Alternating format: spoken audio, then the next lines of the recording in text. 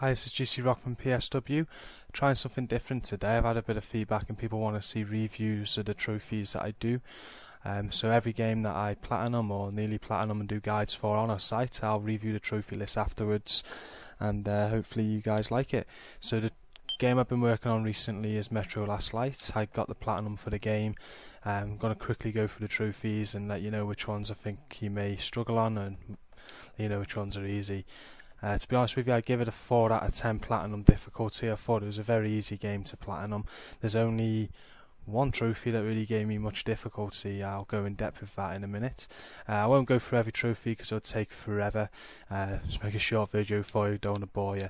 So first of all, these trophies here, very easy. You can get just playing really, especially to kill human enemies and mutants. First trophy that gave me a bit of difficulty was the stealthily kill 15 enemies.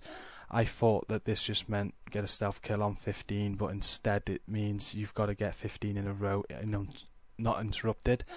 I found a great place to do this. It's on the chapter Revolution, if I remember right, and there's a video on my website at www.playstationworld.co. You can find that in the trophy guide, and it's a very easy way to get that trophy if you're having difficulty.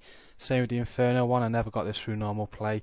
I've done a video to show you a great place to get that trophy out of the way in a matter of minutes. Once again, I think it's on the chapter Revolution. All these trophies are easy. The Ever Vigilant trophy, disarm 10 traps, is just a matter of finding out where they are. It's got to be done in one playthrough. You can chapter select to the first level that you're going to get your first trap on and just play on from there. That'll get the trophy. A video on my site for that with some locations.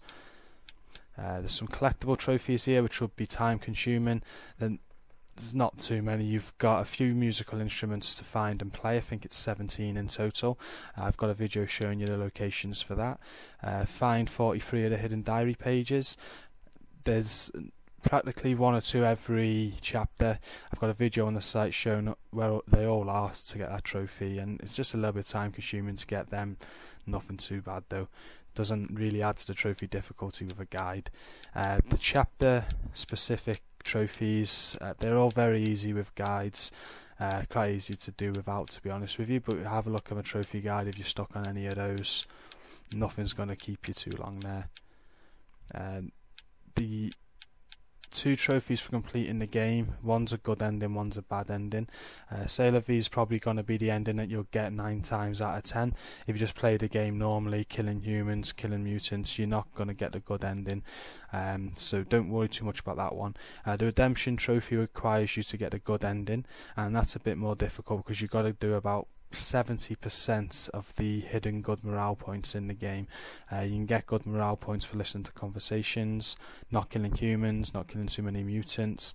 There's a few decisions in the game. If you make a good decision, that goes towards a good ending. If you go to my site, there's a guide with all the possible good points you can get throughout the game. All you got to do is follow that guide, do about 70% of those points, not do any negative morale points, and you'll get the good ending and get that trophy. I did it in one go. It won't take more than one playthrough if you focus on it. Next few trophies are easy. I've got a video for no shooting allowed. I did that once again on the Revolution chapter. You've got to kill 10 enemies in a row with throwing knives. So make sure you get enough throwing knives before that chapter. You stock up on 5, and when you make a kill with them, you can pick up the knife from the dead body so you won't run out. Watch my video if you need to, but it's an easy trophy to get. The hardest trophy on the game, which is probably the reason why it's a 4 out of 10 for me, it would be 2 out of 10 otherwise, is the Shadow Ranger trophy. You've got to go through the whole game without killing a single human. There's one enemy at the end that you're allowed to kill. It's the only enemy. It's the flamethrower guy. It's the only one the game forces upon you. So you just got to go through every human chapter, walking through it, not getting a kill. It's very easy, but it did take me about 4 playthroughs to do it because some enemies can die without you knowing on one chapter, so that makes it difficult. So just rush through that chapter in the end. You can find my guide at my site. It tells you everything you can and can't do. To put it simple though, the only thing you can do is destroy the tank in the last chapter and kill the flamethrower guy. If you kill anyone beforehand by mistake, you got to start that whole game again, which is why this trophy can make you want to break your control, to be honest with you. So just stick with it, you'll get it, follow my guide. The last 2 trophies here, they're for completing the game in Ranger Mode and Ranger Mode Hardcore. This is a DLC for the game, so they don't count towards the Platinum. If you do have the DLC, I've got a guide on my site, but to be honest with you, it's very easy. You don't have no HUD, you can't see what ammo you've got. Enemies are easier to kill, but you're also easier to be killed. It's just meant to be the ultimate challenge for Metro Last Light. After playing the game about 4 or 5 times, I didn't find it a challenge. I just strolled through it. I went through all the human levels without being spotted. Mutant levels I didn't find too hard at all. So if you do get stuck on that, visit my site, watch my videos, and they should help.